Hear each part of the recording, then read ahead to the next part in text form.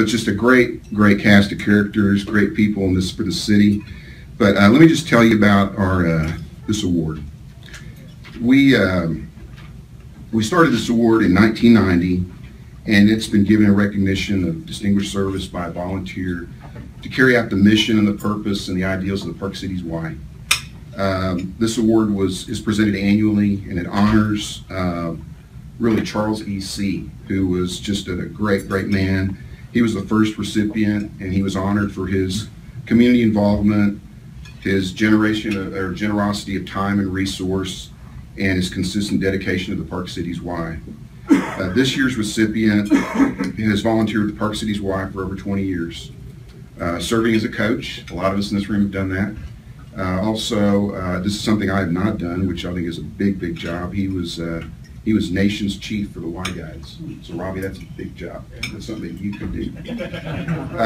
He's also was a member of the Boys Sports Committee, annual Partners Campaign volunteer for several years, and was the chair in 2003. He's also served as a Board of Management member for over 10 years and was chairman in 2010 and 2011. This gentleman was also the Sam G. Winstead Award winner in 2011, and most recently he was our Project Management Committee member and chair for 2013 and 14. That committee had oversight for the new Y, everything that was going into creating a new Y for us. It's a big job. This year's recipient is a father of 3 children, Amanda, Caroline, and James. Has been a loving husband to June for several years, and he's a highly respected 40-year attorney.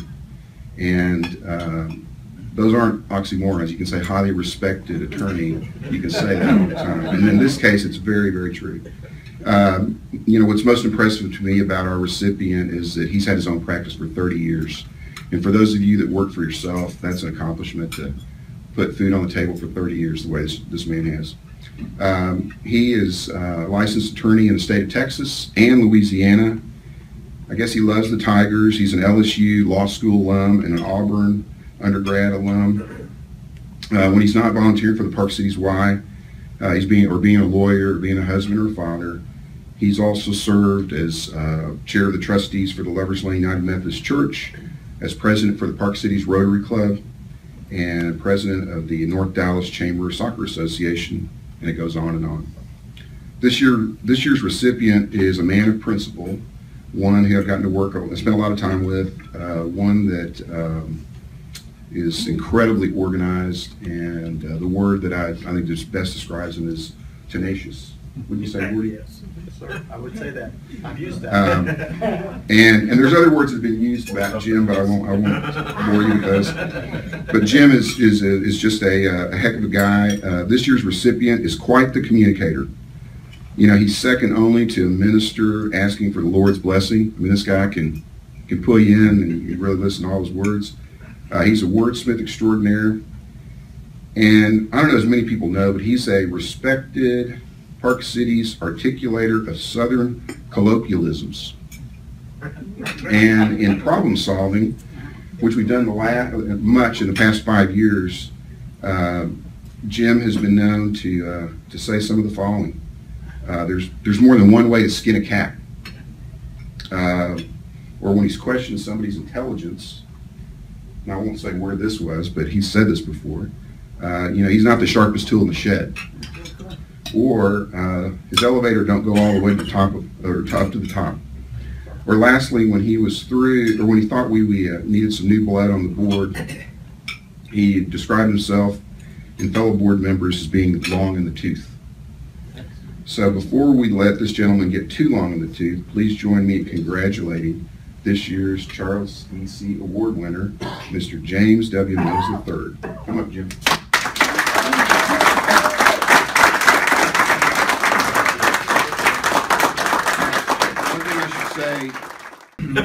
I am extremely honored, and I certainly want to thank not only the Park Cities YMCA, particularly the Board of Management, John Palms, also Roger on behalf of our Y. I also want to make a point to thank my wife. I sit back there because during the process of building this, working to building this Y, there was many a time she told me I needed to tap my brakes, that I was pushing too hard, and I'm totally indebted to her for that.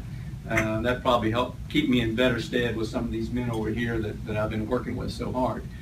For those of you who are not familiar with Charles C. and his legacy, it's phenomenal.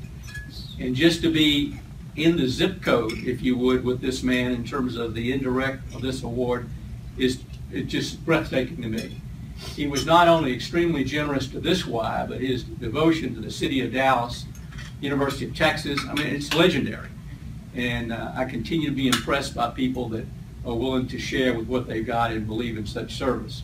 And from the time I started working with this Park Cities Y, I kept hearing his name over and over again, and that's breathtaking. So hopefully from someone in this group, there'll be another Charles C. that one day that'll come forward and pick that up. I love the Y. I just can't tell you how much it's meant to me. Like so many of these guys over here, I started off, Gordy, in all due respect, it was the Indian guide, Indian princess then, but it was an amazing thing. I had two daughters that in the beginning they were 18 months apart, and I can totally remember going on a camp out where I had one over here in one cabin and one in another cabin, and I was concerned at their ages, how was that going to work? I couldn't spend the night with both of them and trying to keep that in perspective. I dreamed of a Y that basically would run all day long, and it would start in the early morning with a school. And how sweet it's become now that we got the Rise School that just is tremendous in what it's going to bring to the community, and particularly for the parents of many of those children. As the day would progress, then you'd see our seniors there, because keep in mind the Park Cities is full of seniors. There is no place for those folks to go. You know, we're stepping in, and Robbie and all that to the city, we're providing something that a lot of cities provide. We're giving these people a place to go. You've got, as the day progresses, you've got the stay-at-home moms that come to the classes. You've got the professional people that'll come there in the late afternoon.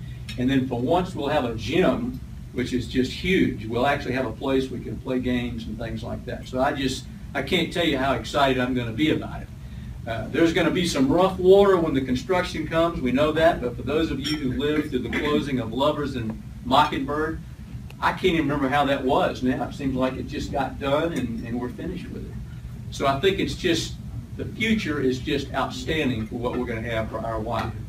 I will tell you this though, and I really believe this in my heart, like a church that has a really good minister, I think you can have a big church, but unless you have an engaged laity, I don't think it'll ever be a great church.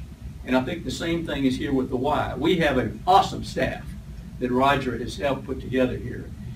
But what we need to match that up with is an engaged membership of our Y itself. And particularly, I think this is where our young people and our new volunteers, you're going to have to step forward and join with the staff in making our Y, or continuing to make it, the flagship of the community. That's the way it'll get there. And I think we can't just say, well, we got a new Y and it's done and we can all relax. I don't think so. I think when you open the doors, that's where it's really going to get traction. And you'll be able to do the things that we just physically didn't have the space or the manpower to do before. So anyway, I'm thankful to you for having let me be a part of the process. I'm so excited about the future. It's great to think that you had a hand in building something that'll be a 50-year project that'll be here long after we're all gone. And I'm very honored for the people of the Y that consider me for this award, and I give you my thanks for it. Done.